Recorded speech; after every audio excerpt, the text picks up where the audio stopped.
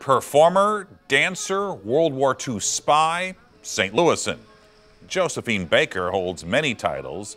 Now she's the first black woman and first American-born person memorialized in France's Panthéon, that country's highest honor.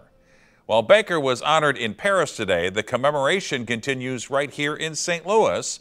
Our Justina Cornell takes us to the Missouri History Museum as we take a deeper dive into her legacy.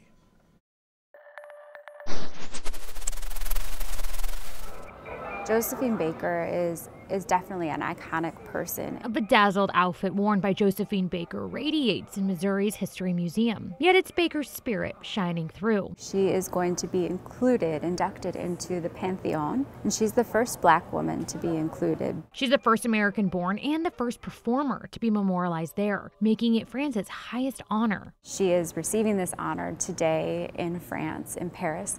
And we happen to have the St. Louis Sound exhibit that tells her story. She was born and lived in the Mill Creek Valley here in St. Louis. She eventually left St. Louis as a very young woman.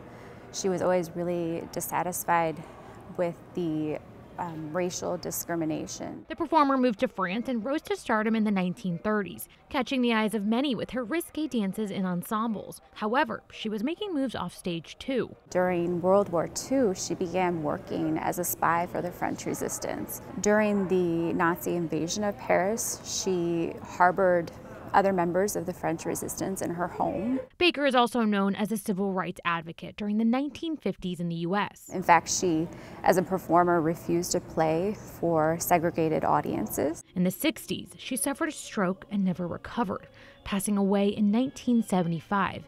Yet her legacy continues. And it's not just the History Museum honoring Josephine Baker. Across the St. Louis area, in the Grove neighborhood, we have a St. Louis Wall of Fame mural where Josephine Baker is featured. And in the Ville neighborhood, her name is imprinted on a monument along with other St. Louis influencers. It's a big day in France, a moment shining so bright, the pride is felt here, a place where she's rooted. Justina Cornell, 5 on your side. And this evening, the museum is also hosting a free public event honoring Josephine Baker. It's happening now until 8:30. It will feature her art, activism, and service, along with some special performances. Teach for America St. Louis announced a new program to